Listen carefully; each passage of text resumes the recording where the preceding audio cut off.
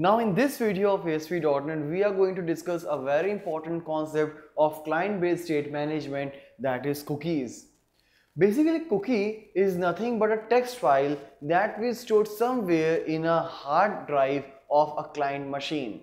So whenever a user comes to the website, the same website next time, the website can read the information from that particular cookie. A very good example of this is, suppose whenever you are doing a login in a particular website, you will find a keep me logged in or remember me kind of checkbox in the below. So if you check that, the username and password will get stored in an encrypted way inside the cookies, so that next time when you will visit the same website, you will not have to do the login again. The username and password will be read from the cookies directly and it will be authenticated, and then you will be able to work in that particular website. So the cookies will store the data according for a web application, not for a specific page. Like hidden field and view state, which we have already covered, were associated for a single page itself.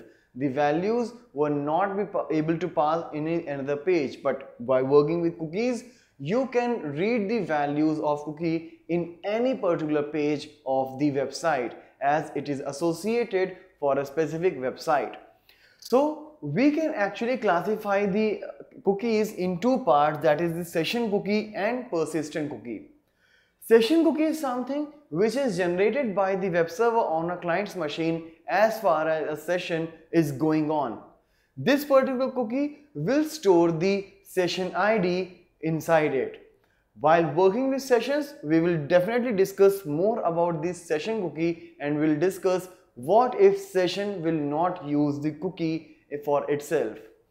And another one is the persistent cookie, which will be having a lifetime. For creating a persistent cookie, we have to give the expiration time of that particular cookie, and until that particular time comes, the cookie will be existing in the client's machine and can be read by the web application. So by default, when you create a cookie, it will be a session cookie, and if you will give the expiration time for the same cookie, it will become the persistent cookie. So let's have a very simple implementation of the cookies where we can store a single value or multiple values inside it. So let's see it practically. So now for implementing the cookies, I have taken a text box and a button, and whatever I'll write in this text box, I'll try to store that in the cookie as soon as I'll click the button. So let's click on the button, and here in the description, in the definition of it, I will write the cookie code. Like for that, I will use HTTP cookie class, which I'll get in system.web namespace. So HTTP cookie, let's create an instance of it, like cookie is equal to new cookie. As we know, this object can be used inside this method itself, but if I want to get the details of this cookie from this page or from any other page of this website, then I will have to get a name, and that name will be passed right here, like my cookie. So whenever I'll say my cookie, I'll be approaching this cookie from the client's machine. Now if I want to store any particular value out here, so I'll use cookie.value, and here I will store the value of the text box as I have already taken. As I said in the description earlier, that the cookie will be by default a session cookie unless I assign any expiration time. So for that, I will say cookie.expiry is equal to datetime.now.add. Now I can add days, add months, add years, anything out here. For this implementation, I'll start with add seconds, and I'll add 30 seconds out here. So once my cookie is created, till 30 seconds it will be on the client's machine and can be read by my application. After 30 seconds, it will be expired automatically, and the value which it will contain will be the value of the text box. So here I am just showing you how to store a single value in a cookie. Later I'll of course do the multiple values storage as well in the cookies. So once you have set it all, what I'll do is I'll write response, because I'm writing the cookie now. I'll use response object response.cookies.add, and here I'll pass the object cookie. As soon as I'll do that, one text file of a cookie for a particular browser will be stored in the specific location of the cookie for that browser. Now I can redirect to any other page. So for that, response.redirect, and I'll add a page default.aspx after that, and let's add that now. So coming here in the solution explorer, I will add one web form with the name default.aspx, and right here in the page load event I'll say request.cookies, and here I can pass the name of the cookie.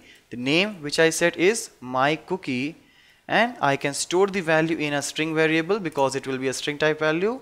So string str1 is equal to whatever is there in that cookie dot value, and now I can print the value by using response.write str1.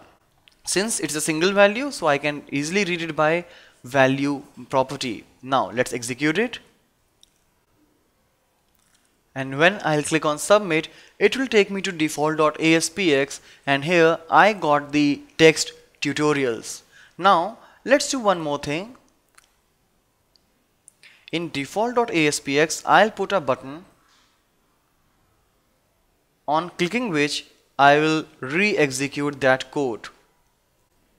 Let's put this code under the condition which I will execute only in the first page load. So now I'll re-execute it. I'll enter the text Tutorialspoint. I'll submit it here. You can read it here like it got printed, and when I'll click the button, since 30 seconds are not over yet, I can read the value from the cookie. And once 30 seconds are over, and when I click the button, it is going to give me an exception because cookie is actually not available at the particular location, and it is giving me the null reference exception because of the absence of the cookie. So this is how your expiry time will work for the persistent cookie. If you will not set the expiry time, by default it will be the session cookie, and as soon as you will close the browser, it will be get out of the system. Now let's do the implementation for storing the multiple values. For that, I'll take a couple of text boxes. You can store as many as value. So here I'm taking a text box 2, and now on the button click, I'll store both the values in the cookie. For that, rather than going for the property called value, I'll add a key with the name val1, and in this val1 I'll store the value of text box 1. Similarly, I'll create another key for the same cookie val2, and here I'll store the value of text box 2. Similarly, you can pass as many as keys here, and then once you'll click on the button, the values will be stored in the cookie for 30 seconds. And here in default.aspx, where I'm reading this, I'll do that in a very same way for val1 as well as for val2. And then I'll read the value in both the events, like in page load as well as on the button click. So let's execute it now. In text box 1, I'm writing tutorials. In text box 2, I'll write point, and now when I'll submit it, it will show me both the values right here, even when I'll click the button within 30 seconds, but after that it will be vanished. Now if I want to delete the cookie explicitly through my code, then let's see how can I do that. For that, I'll use another button here in which I'll write remove cookie,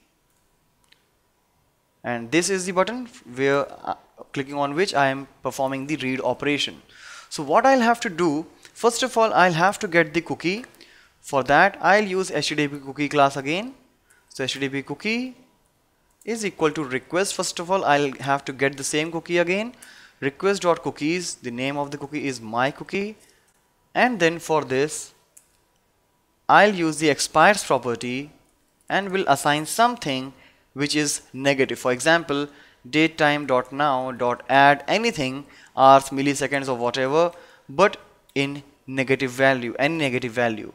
And as soon as you will say response.cookies.add, it will remove the cookie instantly. So let's execute and check. So again with the same value I am submitting it. Here I can get the values from the cookie. I am clicking the read. I can read it. As soon as I'll click on remove cookie, and now when I'll click on read, the cookie is already removed from the system and now we can't read that. That's why here I got the system.null reference exception. So these are few basic operations which you can start by working with cookies.